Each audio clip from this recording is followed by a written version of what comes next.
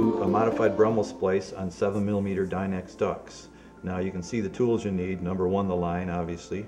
A line terminator that we want to splice in. You want to have 2 fids. Now what works very nicely for 7mm ducts is a 1/4 inch fid and a 3/8 inch fid.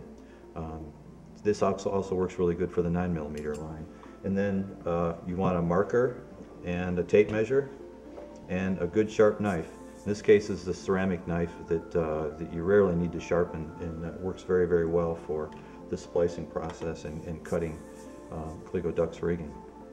So the first thing we want to do with 7mm line, we need to measure out the berry section. Now 72 times the diameter for 7mm line is about 19 inches. So what I'm going to do is measure out 19 inches and then put a mark on the line at roughly the 19-inch point. Now you don't have to be exact on this mark because we are going to measure out and cut the line to exactly 19 inches for the berry after we've done the primary part of the splicing. So now what we want to do is take the line terminator and wrap the line around the terminator, placing the mark such that we would know where to pass it through the line. So I'm going to wrap the line around the line terminator, bring it back to the other section of the line, and then I have a rough idea of where I want to put the pass through on the line section. Now you can see this is the line that has the tail with the mark on it. So what I'm going to do now is place a mark at the apex of 3 strands with the marker, and that's going to be my point of pass through right there. Okay, now that we've made that mark, and again it's important to make it at the apex of 3 strands because you can actually put a mark on one of the strands and then that'll help, or that'll hurt your variance because you won't be able to actually pass the fid through exactly where the mark is. It would be off somewhat. So it's important to put that mark at the apex. So now you just remove the line terminator, and then what we're going to do at this mark is we're going to loosen up the weave a little bit like this. We're going to disrupt it and then take our small fid and pass it through. Now you can see I'm inserting the fid at the section where I placed the mark earlier. Now what you want to do is make sure there's 6 strands on each side of the fid, and you can count them if you want. I'm kind of used to seeing 6 strands on each side. So I'll pull on each side of the fid to open up that hole slightly, but another trick that I do is I take the larger 3/8 fid and send it through the line to open that up even more. Now it's important to open it up enough to pass the line through it, but not too much that you don't stress out the line and distort it and your measuring process isn't quite complete. So now what you want to do is push the line through, and you can see when I cut the line I made a nice taper to make things like this easier to push the line through.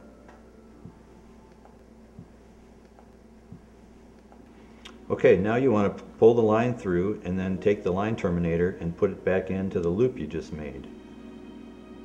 Pull everything tight like it's going to be when it's on the boat, and then you can see I'm pushing this other portion of the line in and I'm pulling this line down. And what you want to do is take your marker and then make a mark approximately 1/4 inch back from the pass-through portion, and again you place the mark at an apex of 3 strands. So that's going to help with our accuracy in measurement a little bit.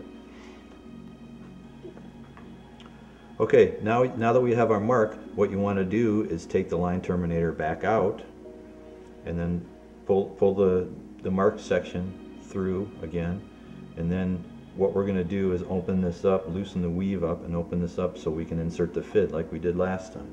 So take your smaller fid once you've loosened up the weave, and then at the mark you push the fid through the ducts, and then again open this up a little bit with the fids. Now an important trick here is this is the portion of the Brummel splice that we need to invert.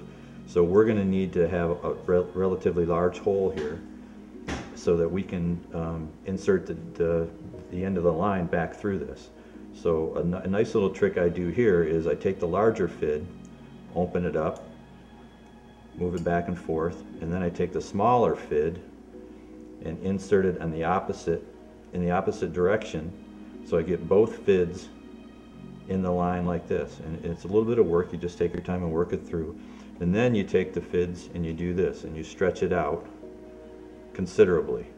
You know, now I take 2 fids, and these are sized correctly for this line. Again, a 1/4 inch and a 3/8 fid, and I'll just do this and really open up that hole.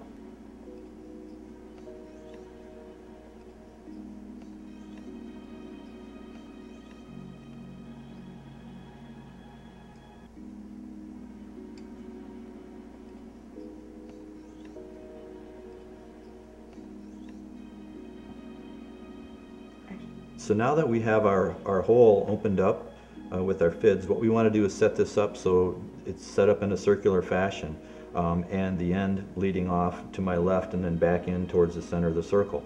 Now what I'm going to do is place this, the end of the line, through the hole and slowly run it through and invert that hole.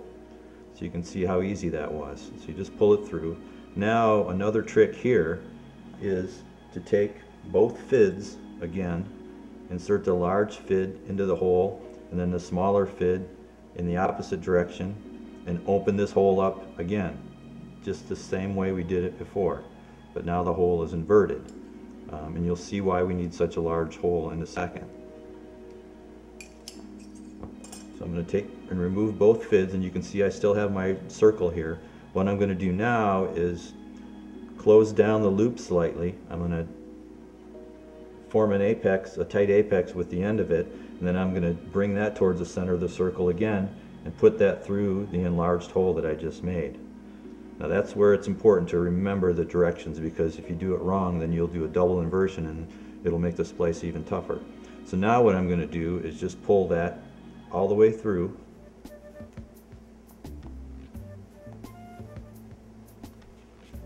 and you can see I've got the Brummel splice set up where this line goes through this line, and then this line goes through this line. So it's a locking part of the Brummel that will not come off.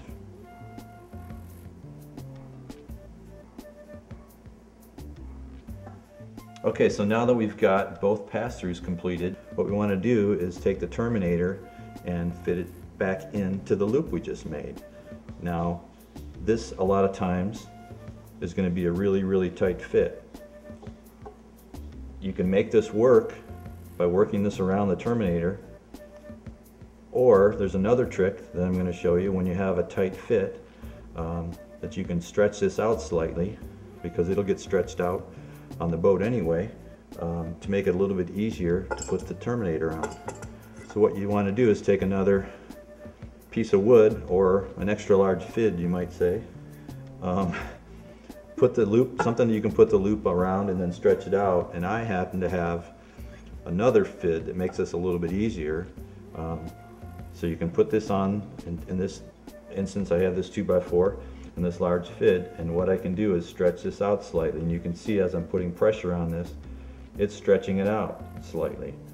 So now the trick here is to not do it too much. You don't want to overstretch it.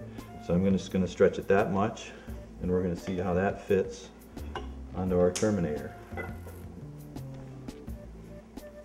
So get the line back in shape here, and then put it on, and you can see the terminator now slides right on.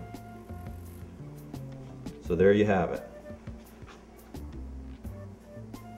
The next step is to measure out the length of the barrier that we want. Now a trick that I use, I take to help with consistency, I take and put this on the edge of a table along with the tape measure on that same very edge, and then I just stretch things out. And again, for our 7mm we want 19 inches, so I'm going to put a mark right at the 19-inch line and then cut the line there.